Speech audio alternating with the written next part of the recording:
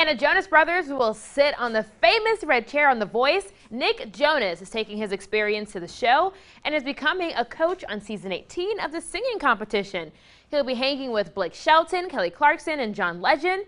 He'll also be taking Gwen Stefani's spot, by the way. Season 18 of The Voice starts next spring. So he definitely has the background for it, and he definitely is very talented. So I'm really excited to see what he'll do in this role. But Ash, where is Gwen Stefani going? Oh, that was my question.